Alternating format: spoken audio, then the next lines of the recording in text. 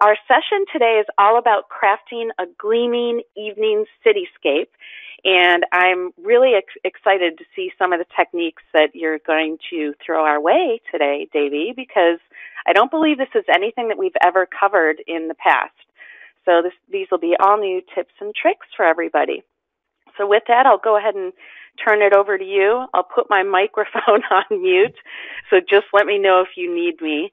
And also let me know when you want to answer some questions. Great stuff. Okay, thanks, Tanya. Sure. Okay, hello everyone. Welcome to the webinar. As Tanya said, this was originally supposed to be about a year ago. So I think I had some problems with my audio. So apologies to anybody who joined in last time. So the idea of this is it's an environment design example. It's particularly based on man-made environment. It's a city design. The reason why I picked this one, it's not something that I do all the time, but it was something that kept cropping up on YouTube. People were really interested in this particular technique, and people kept asking me, can you explain how you do this? So I thought this was a good opportunity to talk through some of the techniques in creating this particular environment. So first things first, I think before you even attempt something like this, it'd be good to get familiar with some references. So you can either obviously take some photos if you live near a city, or you can just pull up some stuff online. It's always good to have some real life references to just to refer to, give you some ideas. I normally have a couple of pictures on another screen, so you can refer to those. I'd say the main difference between obviously the man-made environment and a natural environment is this one is basically made out of engineered shapes and straight lines. That's something that you really need to kind of keep in mind when creating this. Obviously, a natural environment, it's all wavy lines and textures and stuff, but this is all straight lines and repeat patterns. So that's just a good way of thinking about it, because it's quite a daunting thing to tackle if you've never done it before.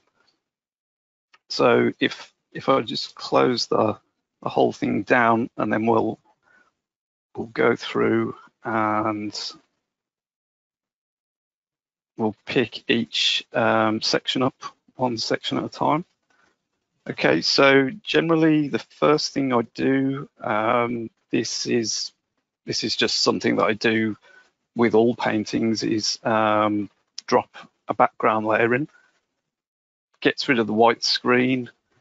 It sometimes can give you a mood to play around with. So I've just picked a fairly sort of blue sky there with some kind of grey clouds over the top.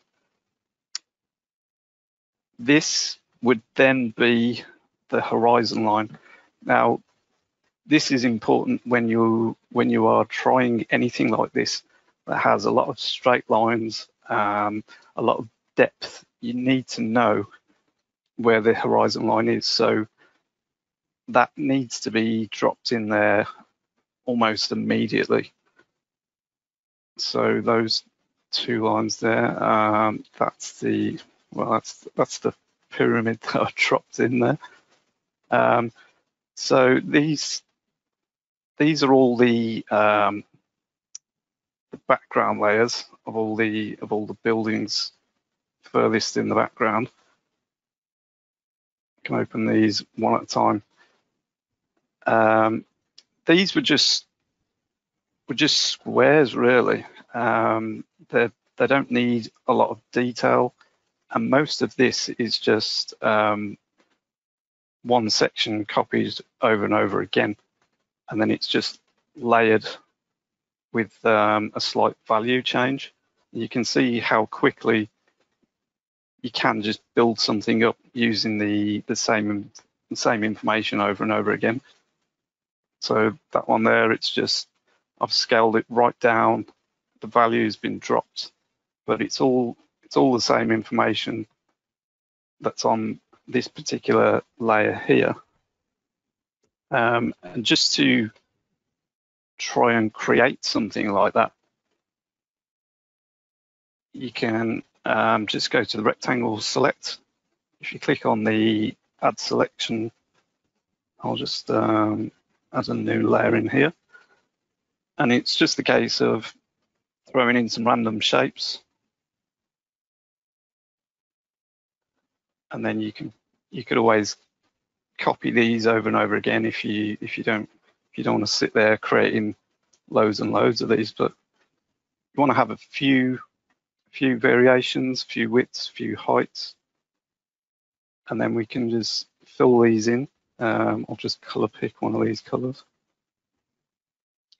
While that's still selected, you can change the color slightly and just give a few of them a little bit of variation.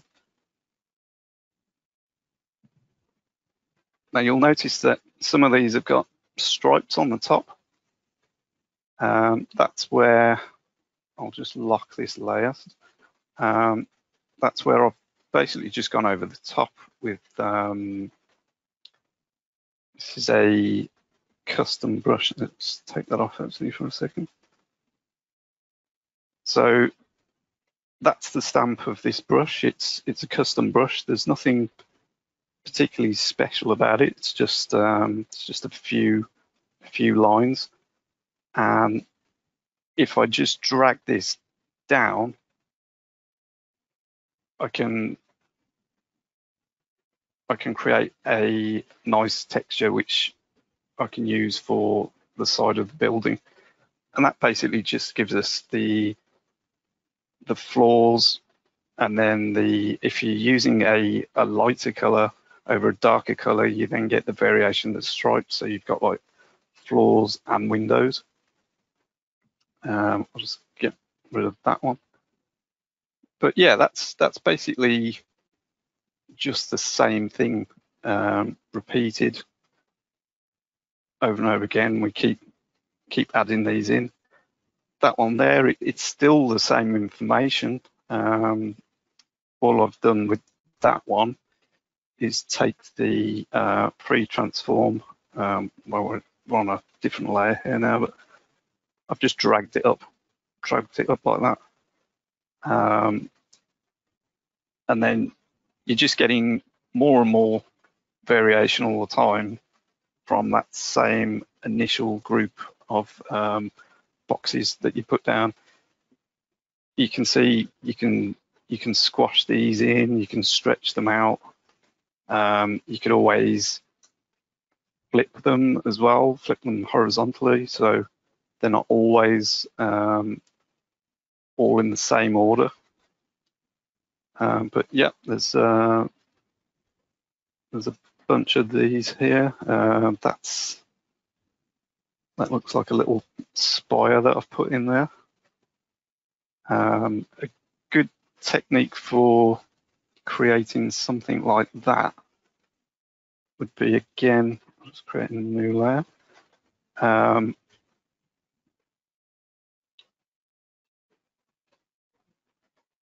Is create a square, fill the square in, and then if we rotate it, I think I can just rotate this.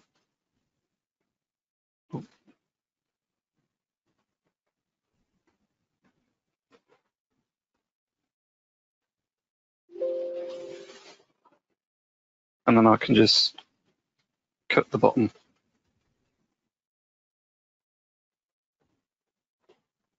So now we've got a perfect triangular shape. We can obviously free transform this as well, and we can pull that up. I'll just scale that down a bit. But it's quite interesting the amount of shapes that you can create just from using the free transform tools. Perspective as well. We could you can always transform that.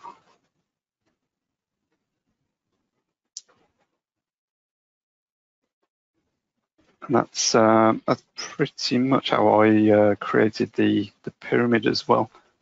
The one side of it's got light bouncing off it, so we're thinking the light's coming from over here.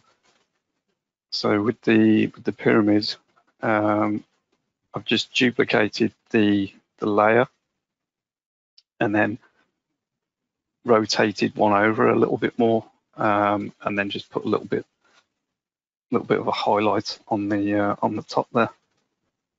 I don't know whether there's any questions already just on this particular part. So the couple of questions that come in, well, one was kind of curious if you had any inspiration from Blade Runner for this.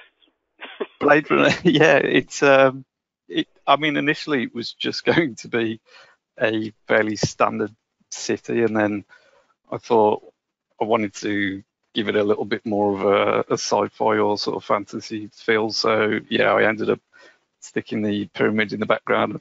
As I was doing it, I was thinking this is looking a bit like Blade Runner.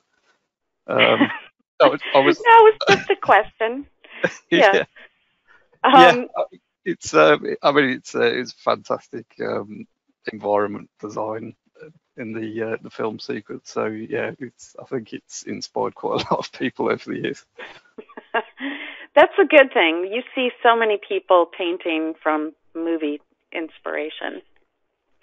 Yeah. The other question is, and because I've got a big panel open here, there was just a question about the harmonies panel, which we see there. Do you ever use that at all in your work? Yeah, I do. I used it a lot in Painter 2020. Actually, I for some reason I haven't set it up properly in Painter 21, but I did have more of these open. But yeah, I mean, it is really useful. Obviously, all these values all go together, and that would be the perfect opportunity to just change some of these colors and select some. You've got some of the warms and the cools there. This particular layer is all kind of blue because the background, obviously the atmosphere just tends to get rid of all the color. But yeah, I do use it. It's yeah, I just haven't got it set up. Oh, so you can open up the other options from the library manager. So the three lines in the top right hand corner there will let if you wanted any of the other harmonies open. Yeah. Okay, now we have more questions coming in. Joan is wondering if you can show how you did the side of the pyramid. The side of the pyramid. Oh, right. Okay. Let's. You can still. Can you still see this bottom panel? Yes. Yes. Okay. So this that part would just be how I've flipped the square, and then I've cropped the bottom, and then I basically copied the same shape. But the only let me open that one. The only real difference is for it to stick out. Basically, moved the that little cursor there, and I just swung it round a bit. yeah, it's probably a slightly different scale, but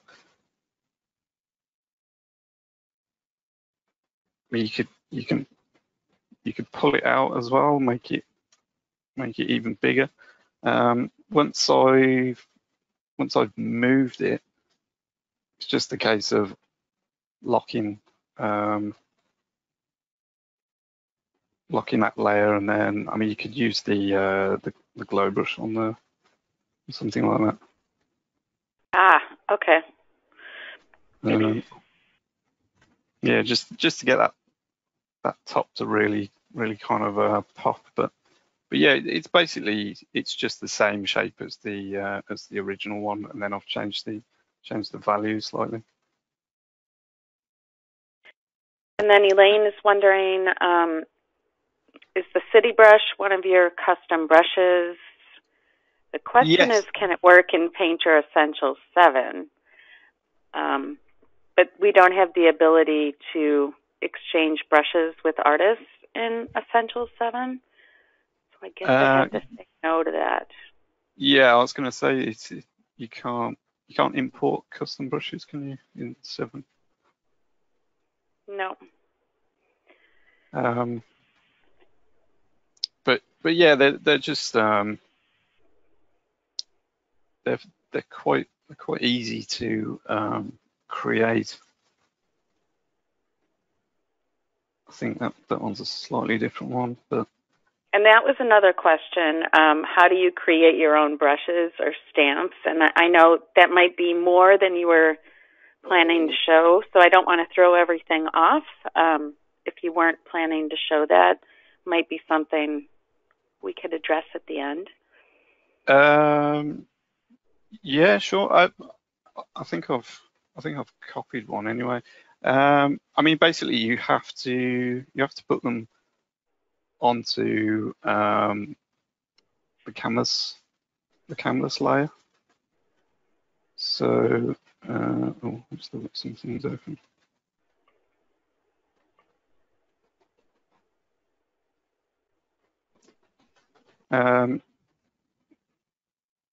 This one, I mean, that's one that I think that's kind of like a spare. To just create them, I mean, I've just used something like that, and then I think it's just save variant, is it? It's all right.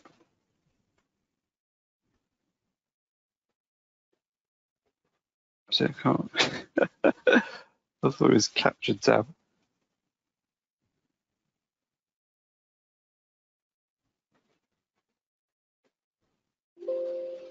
Ah, sorry, no.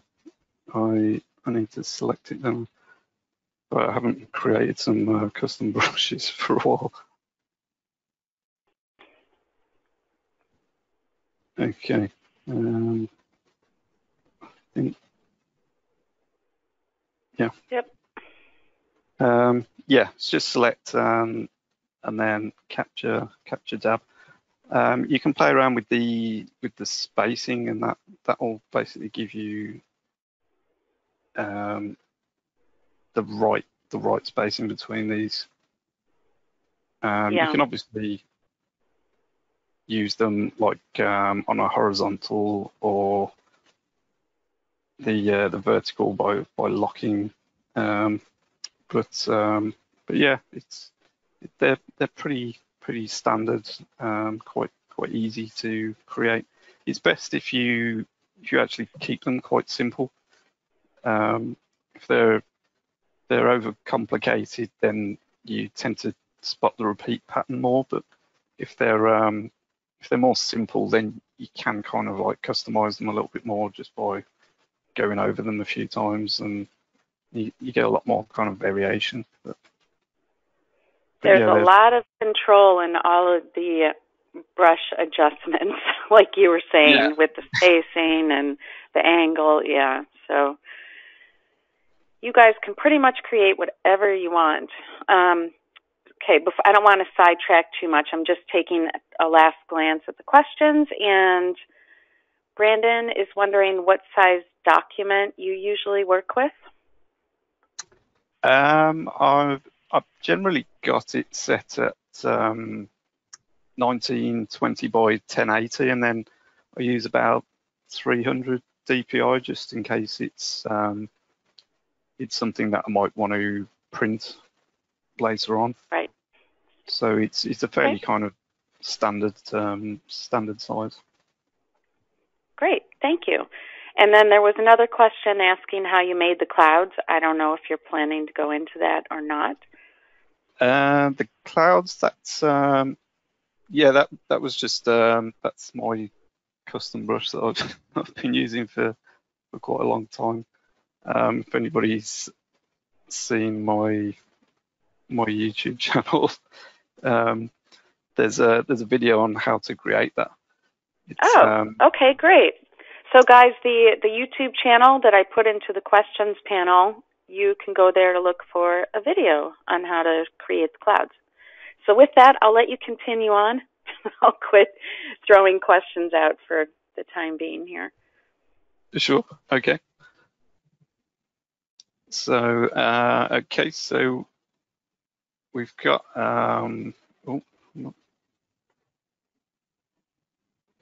so we've got the background layer in there, and it's get rid of some of this. Oh. And it's just a case of repeating the same process with the next layer. This probably looks a bit different, but this kind of area here, it's kind of the same thing. We've just got a little bit more texture that has been added over the top. This stuff down here, it's just kind of information that's left over from pre-transforming some of the buildings. There's a little bit of a layer that I've tried to introduce some sort of roads leading the eye back into the painting from the foreground. Is always useful when you're trying to create a lot of depth.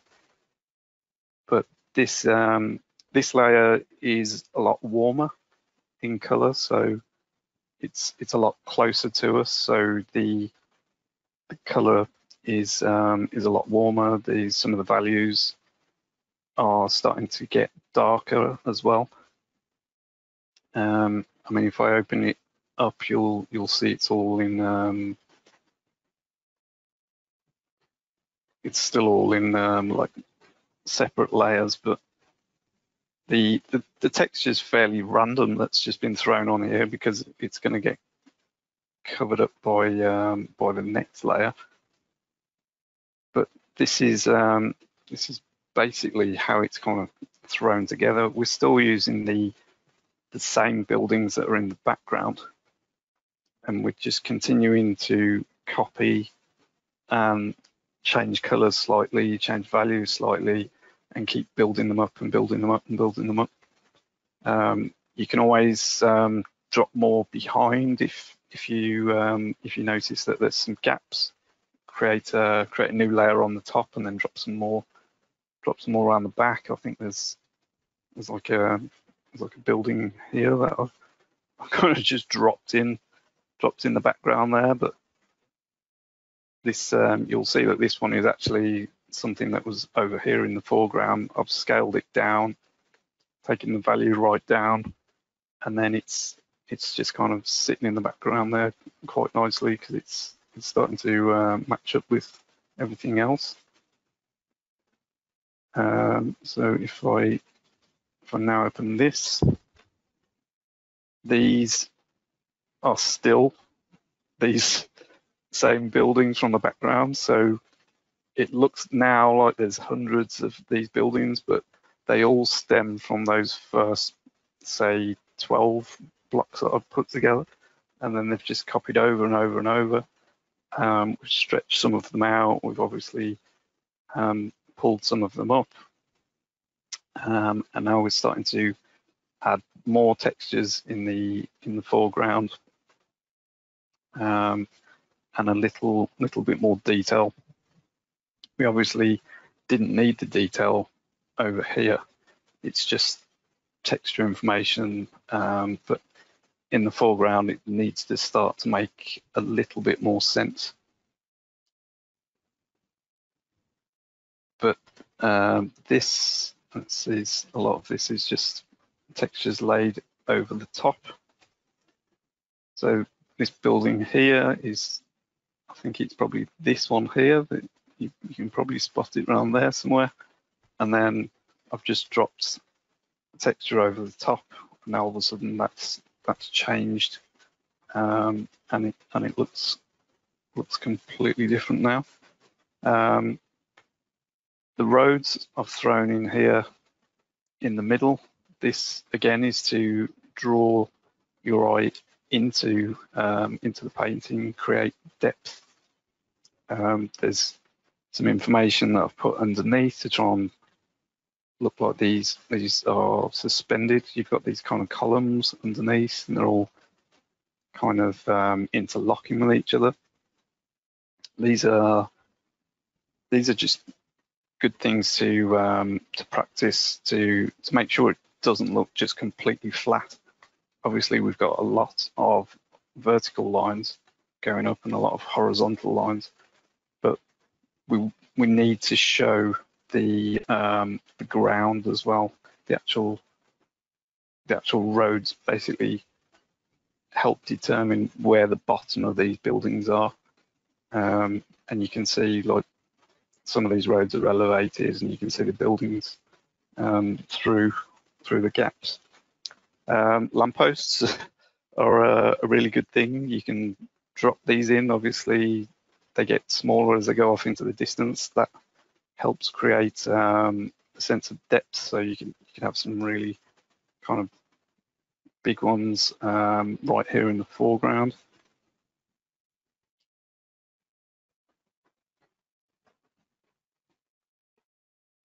Now, if we Davey, what are you using to draw with? Tablet or? Yeah, it's a Wacom tablet. It's a Cintiq. The fancy one. It's a really old one, but it still works. I mean, it's great. I'm really happy with the use I've got out of it, to be honest. I think it's probably about 7 years old or something now. I'm still really into using it as well. I did think about updating it, but I don't know. It still works fine. So still kicking, no reason. I will vouch for the fact that the tablets last a long time. I don't have a Cintiq. I have an Intuos Pro, but yeah, they're really good quality. Yeah, I mean they're engineered for professional studios, so I'm guessing that they're made to take a lot of use over years. But yeah, I've never had any issues with it. It's always been a really solid piece of kit. Good to know. And then Nikki was wondering, do you happen to sell your city/building brushes? No, I don't. I mean, I was going to try and make a load of different ones, and then I thought, well, it might just get confusing if I just start showing loads and loads of different brushes. But they really are quite simple to make yourself. It's probably a good thing to get in the habit of just making a few yourself, because sometimes you might not be able to find the exact custom brush that you want. So it's I think it's good practice to create your own, and then it's unique to you as well. So it won't have anybody else's style, but no, I'd say I created a video for the custom wet brush that I always use, because I basically got asked about 100 times a week if I sell it. But I'm gonna make a video, and everybody can create their own version of it. Yeah, it is. It is the number one question. Lots of questions about brush creation, and so we should probably have some more tutorials on that topic. You know, I liked what you showed, where you can fill shapes. You can also use paintbrushes and create your own brush tips as well. So Yeah. something to think about for the future. Yeah.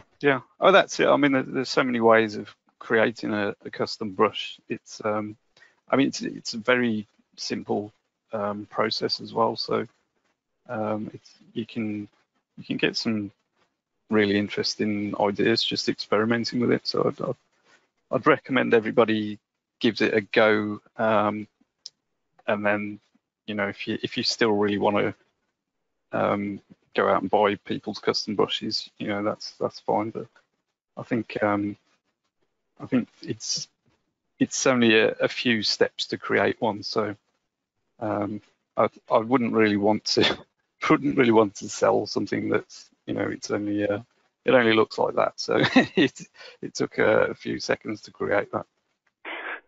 So Joseph is wondering how long it took you to create your final piece. I actually did this yesterday. I was practicing. Oh my gosh! And it took about 3 hours, I think. So I didn't want to try and attempt to create something like this from scratch. So I thought I'd do something that I could just open the layers. But I mean, it can be time consuming just copying the same information and just playing around with the layers. But the actual painting time for this particular environment, it's not really that long. It's a lot of kind of tweaking, really, I suppose. Just trying to get things to sit right. I didn't actually use any references for this one either. I just kind of made it up, but I probably should have looked up a few more references before I started. But yeah, is it? Well, I'm impressed that you created this yesterday from no reference. I can't even imagine trying to do that. Okay, let's see. Rick, we've got more questions coming in. How did you draw the fence? The fence, is that? Is that actually maybe the highway? I'm not sure. Yeah. Is it? Oh, no wonder it wasn't on. Yes. Okay. Actually, yeah, this is another custom brush, the actual mesh, if you like. But the general structure of it is, it's just been made with the scratch tool. So I've just kind of locked it, so I'd draw a straight line. Oh, it's not going to let me. So yeah, I use the scratch tool quite a lot because it's a nice opaque brush with a sharp edge. I've then just rotated this line and copied it, and then I've gone over it again with my wet brush that I always use when it's been locked, and then that just gives it a little bit of texture here and there. Probably should have used a different color. But yeah, it's just a case of just flipping, rotating that part. The mesh is actually created from the inside of an envelope. It was a photograph that I took of it's like a security envelope, so you can't see through it, and that was just the pattern on the inside of an envelope. So I turned it into a black and white image, selected the black part of that image, and then turned it into this custom brush. And it's... Now you say that it doesn't take very much to create these brushes, but what you don't understand is the vision in your head that you have when you look at the objects, then to create them into brushes is kind of where some people may be lacking, which is why I bet there's a ton of people that would be interested in your brushes. Yeah. I think it was just something that I kept seeing on other people's paintings. This kind of hexagon shape. You see it a lot on sci-fi stuff. I've put this on a lot of robots and stuff like that. You know what it makes me think of? My tiles for a bathroom, because I'm looking to renovate. But the hexagon tiles are in right now. yeah.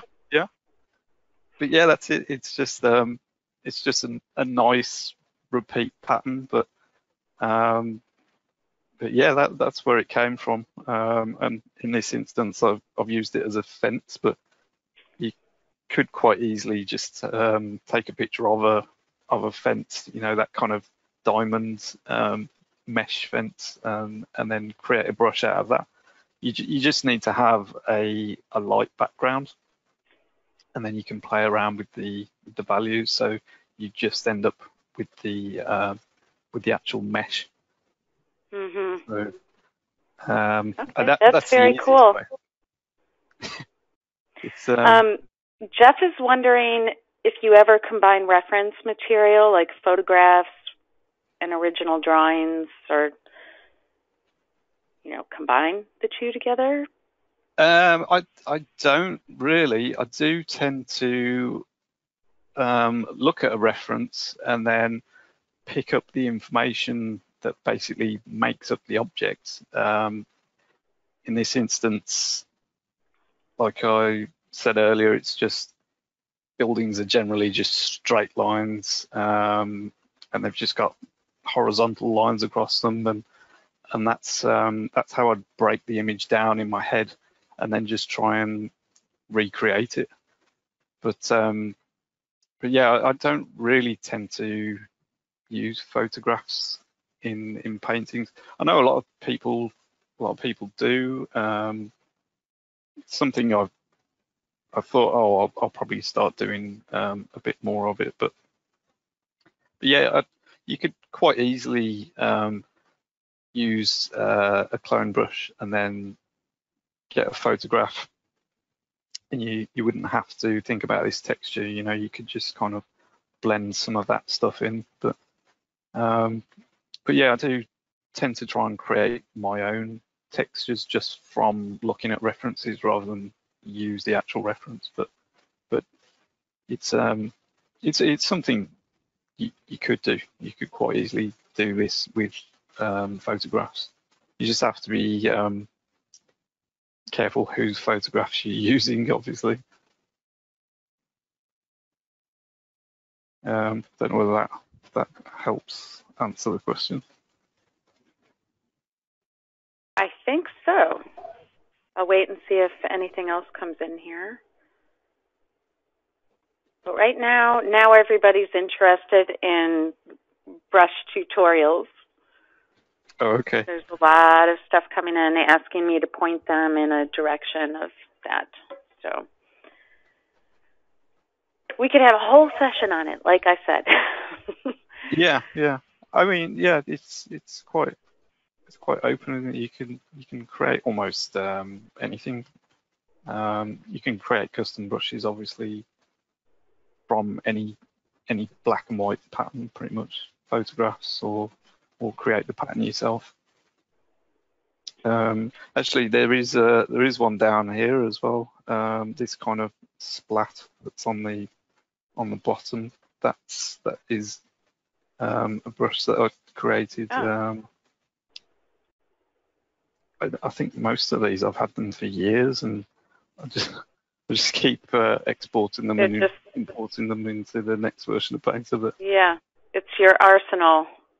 yeah, I And kind of pick them up every now and then I just hold on to them. I think that's common as well. Artists tend to have a stable of brushes that they love and that end up working for a lot of specific types of work. Let's see. Do you ever Yeah, use the perspective tool? yeah.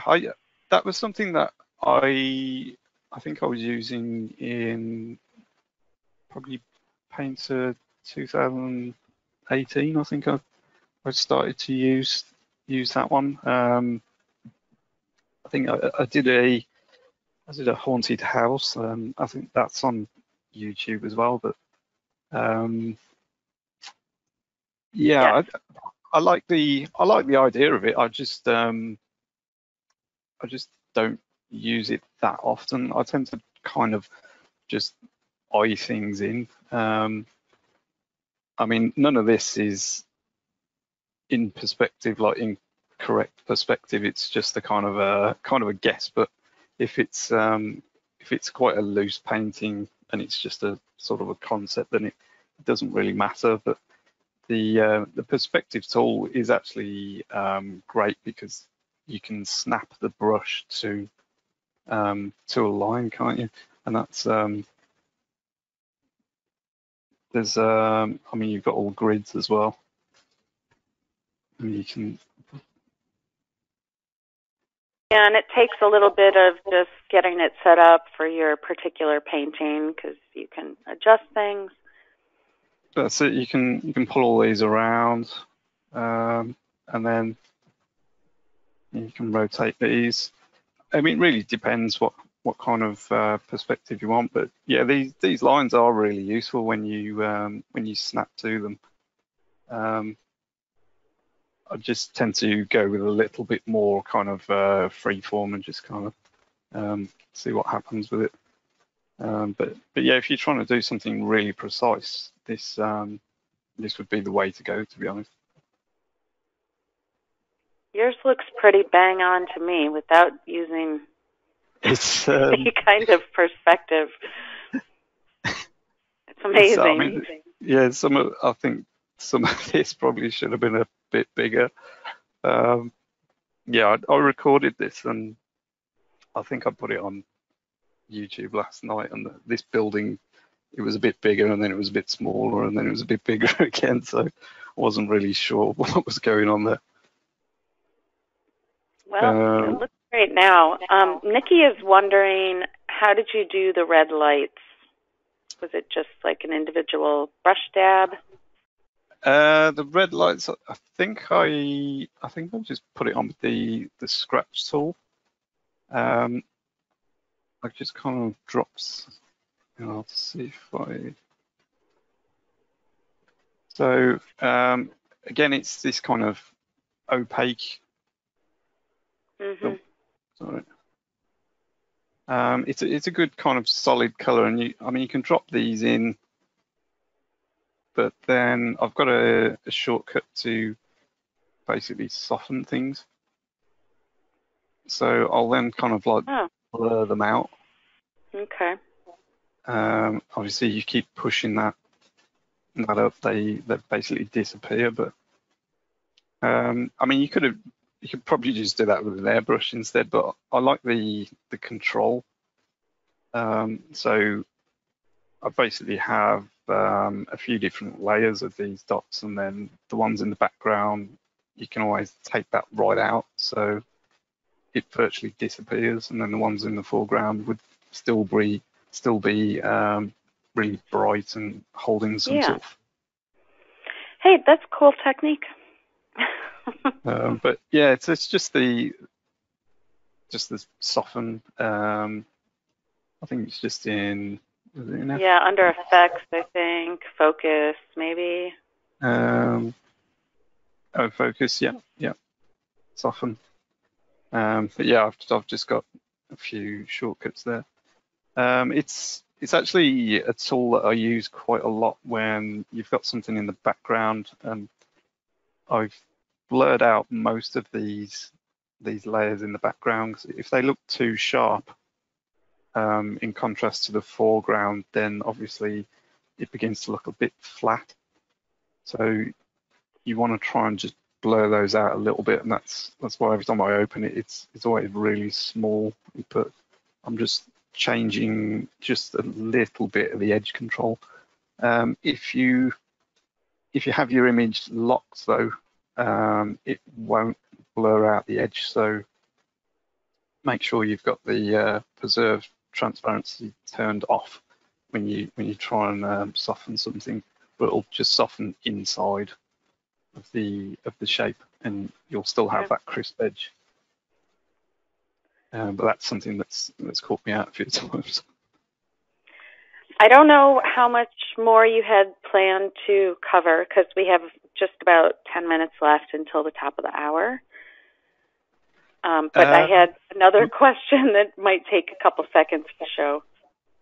Yeah.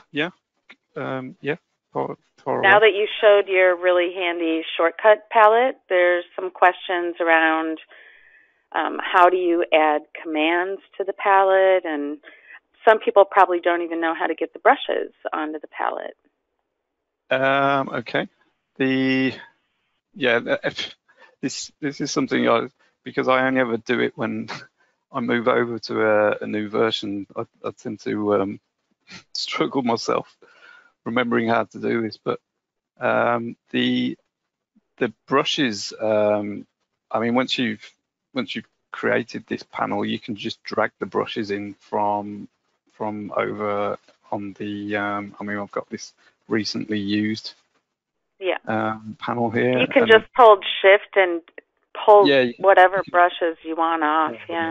And you just let go, and then I've just changed the. I mean, you can have the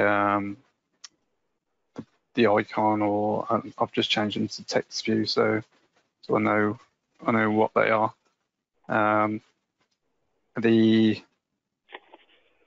I mean, I've got the free transform and soften. I've got all these kind of things in there.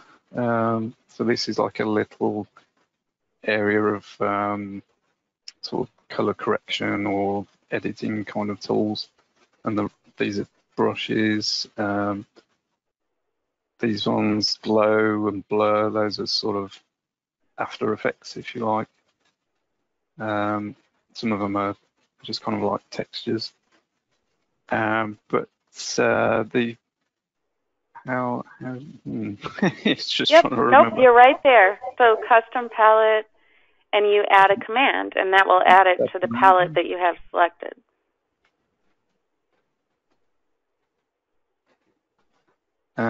Yeah, and then I think you just you literally go to the menu and make your selection, and then it creates and then it'll shortcut. Then it'll pop up. But yeah. And you can also, just while we're talking about shortcuts, in the preferences for some of our items in Painter, we don't have shortcuts for everything. You can go in and assign your own shortcuts or customize anything that you want to right from your... is that? And I have to customize keys all the way down at the bottom. That's customized keys, yeah.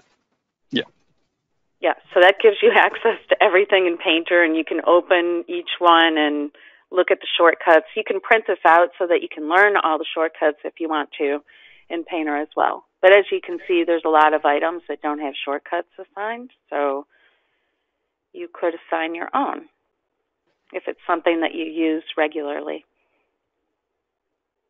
Yeah. I think. I mean, I've just got a few on the tablet that I use. So.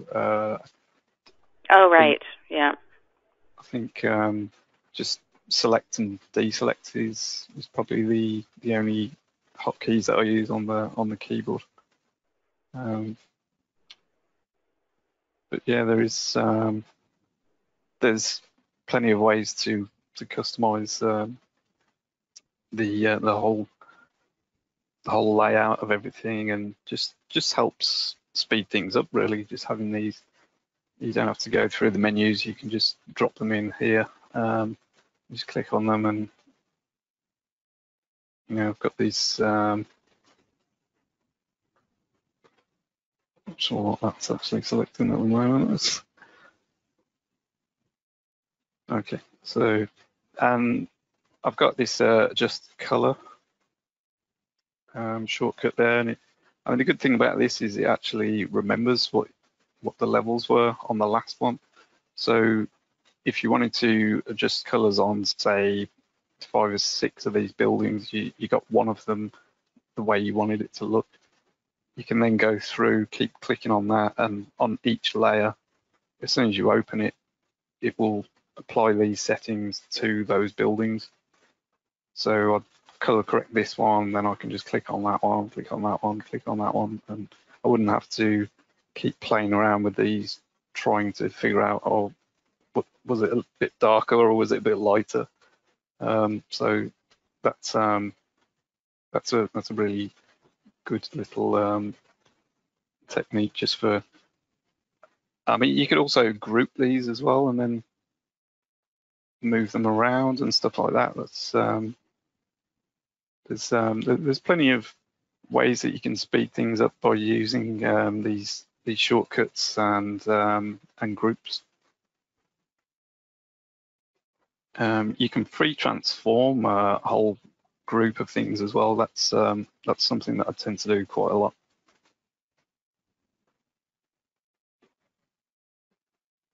You can drag the whole layer around, but these are all still separate.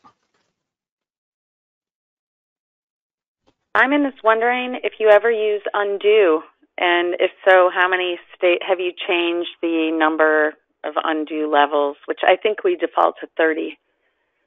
Yeah, I will use it, but probably only sort of once or twice. I won't have it any higher than the standard setting.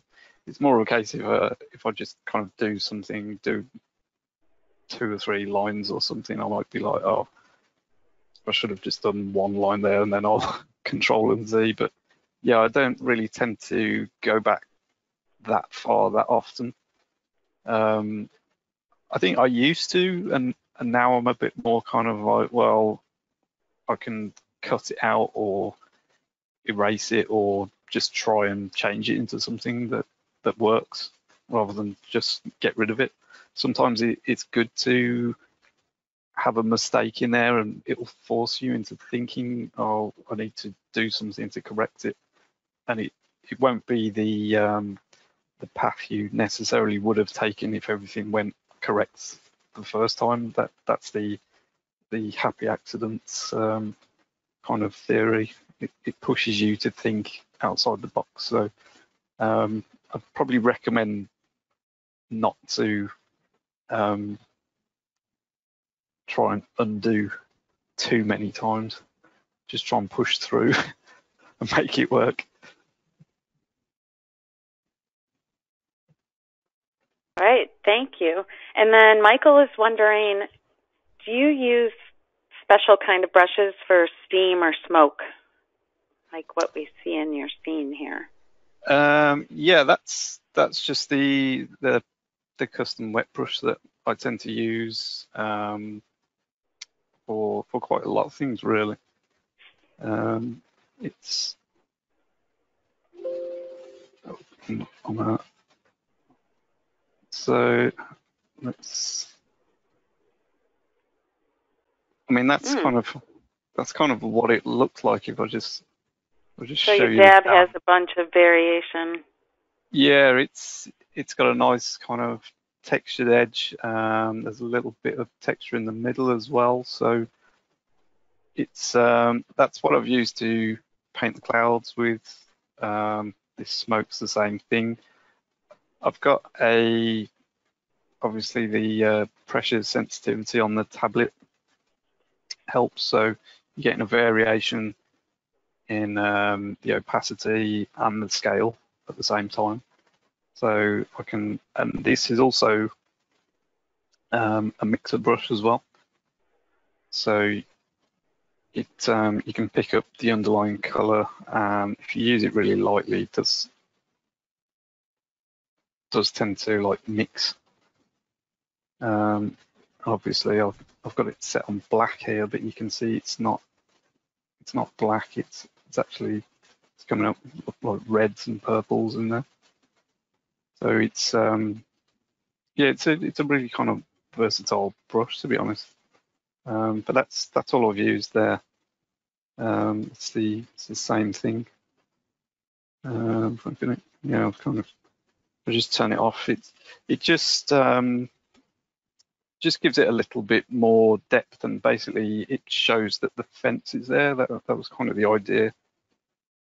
We've got the atmosphere as well, but the mesh on the fence probably wouldn't be as visible, so I've kind of thrown that in there. Some of this area down here I wasn't particularly happy with, so I just kind of covered it up.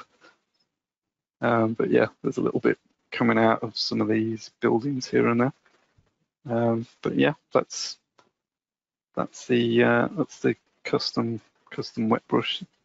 I wasn't expecting you to say wet brush because I know a lot of people use particles like for smoke and steam and whatnot. So that was neat to see. Yeah, I've just kept the original name. I've had that brush since I think it was probably painted 2012, and I think it was just called wet brush. So I think it's just because it's like a mixer brush. So so it was just called the wet brush at the time.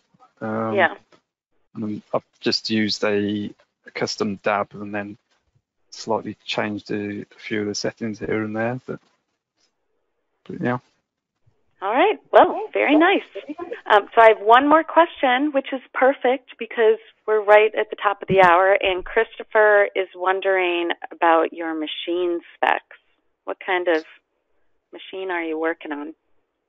Oh, okay. I've got the Dell Inspiron. That's the one that I've had for the last 2 years. It's a Dell Inspiron 777, I think it is.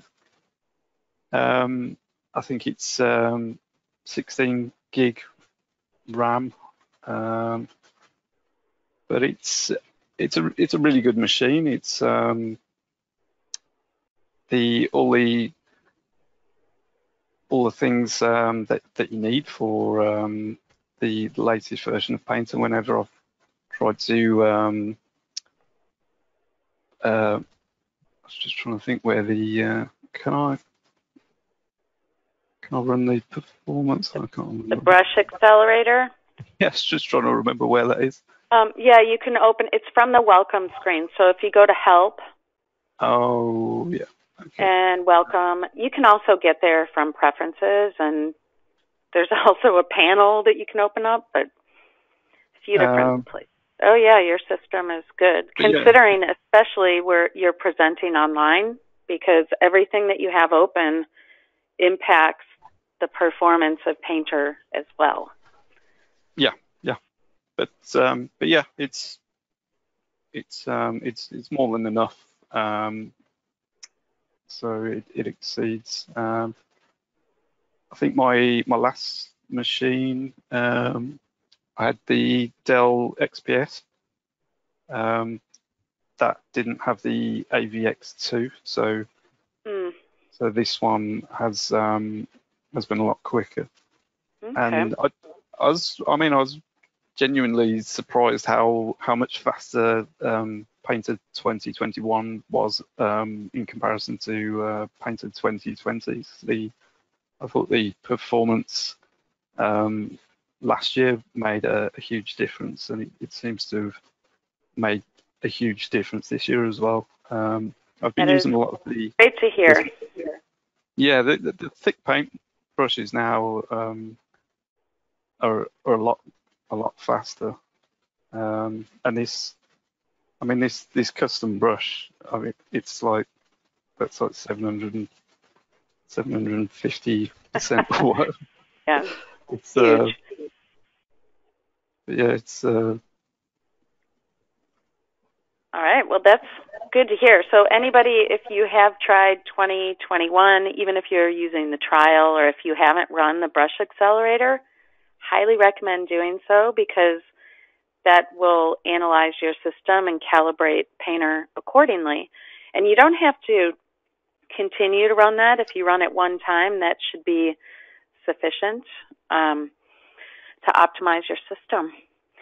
So I can't believe an hour has gone by already, but it has. And I thank everybody for all of your questions. I think we were actually able to address all of them, and some of you brought up some very good points, things that we could have tutorials on, like creation of brushes and also how to save color sets a variety of different ways. So with that, Davey, I want to thank you very, very much. I really appreciate you coming up with a brand new image as well. I wasn't expecting that. it's good practice for me, but yeah, thanks for having me again. Thank you, and we are thrilled to have you as a Painter Master, so we should touch base in the near future to discuss that as well. And for those of you, please look in the questions panel. I put Davey's YouTube link in there. He's got great tutorials. I'll also have that in the follow-up email with the recording tomorrow.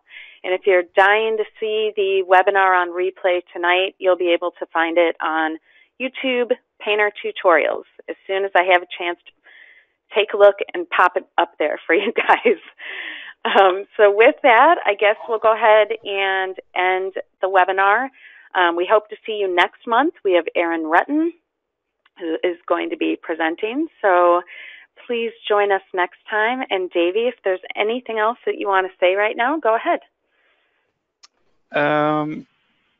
There's nothing I can really think of to add, but yeah, I'd just like to say, if you haven't tried the new version, it's you can obviously try the free download. So I highly recommend you give it a go.